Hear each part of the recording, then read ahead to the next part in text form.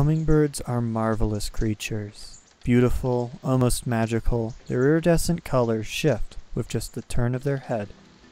This has inspired people to give many species exotic-sounding common names. Green-crowned brilliant, purple-throated mountain gem, violet saberwing, fiery-throated. Masters of the air, they are champions of hovering. They can also fly backwards, or in the case of the black-chinned hummingbird's courtship, side to side.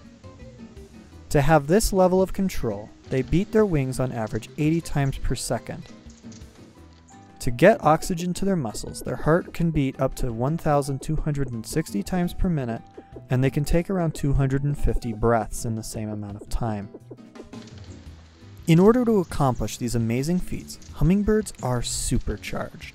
No other vertebrates have metabolisms as fast.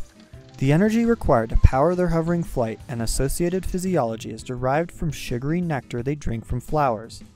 Quite remarkably, they can run their entire metabolism on ingested sugar. A human athlete can maybe only get 30% of required metabolic energy from sugar.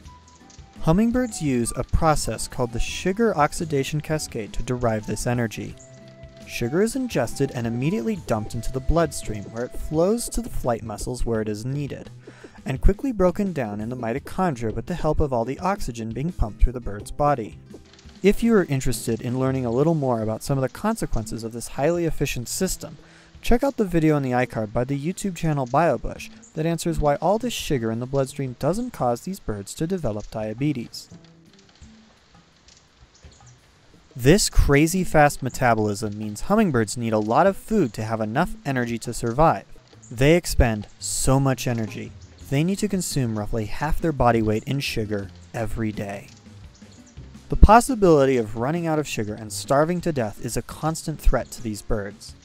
To make things worse, the plants hummingbirds have co-evolved with have their own agenda.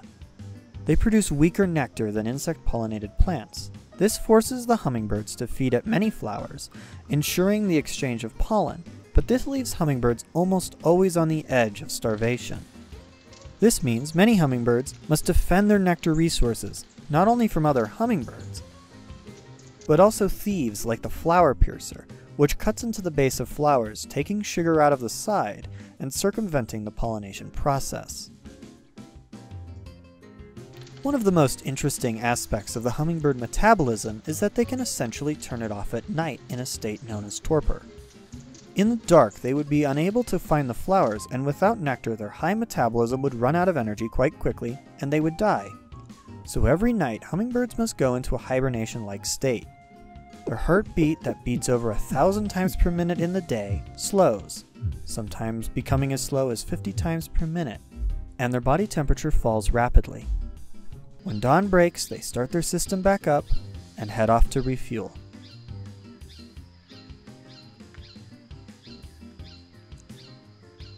Incredibly, a few species migrate long distances from the temperate zones to the tropics and back again to take advantage of seasonal flowers in North America. One such migration done by the ruby-throated hummingbird includes a flight over the open ocean, crossing the Gulf of Mexico. How they do this non-stop flight without running out of sugar is one of the most incredible migration feats of any bird. Hummingbirds are just amazing. Though seemingly delicate and fragile, they are some of the toughest birds out there, dealing with the near constant threat of starvation and thriving. Want more hummingbirds? Any of these 4 videos are worth watching if you want to learn more about these beloved little avians. Go check them out.